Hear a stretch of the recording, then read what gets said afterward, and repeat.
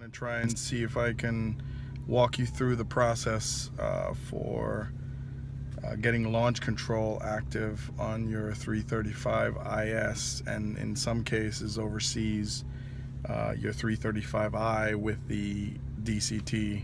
So I'm going to attempt to walk you through the process of setting up launch control. Alright, so there's three things you have to do in order to get launch control to work properly. And the three main things, there's a slight 3.1 or whatever you want to call it, but there's three main things.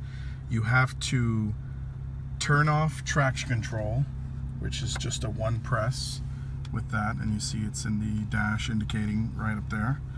And then you have to set your drive selector to drive in manual shift mode. And then the third is to make sure sport button is pressed.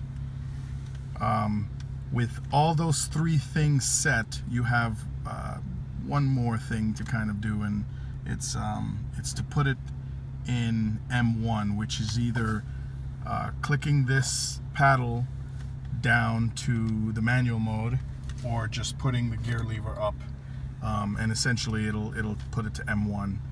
Now you follow up with the your left foot on the brake, and then you put the right foot on the accelerator all the way past the kick down, so essentially flooring it, and you should see the flag indicating you're ready for launch control.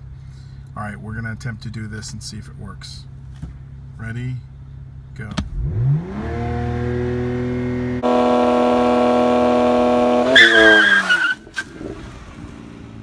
So as you can see, the car was ready to launch. It was in the launch control mode, and essentially once you have the flag, all you have to do is just release the brake pedal and the car will do the rest. Your results may vary with it depending on the temperature and all that kind of stuff, but good luck with that.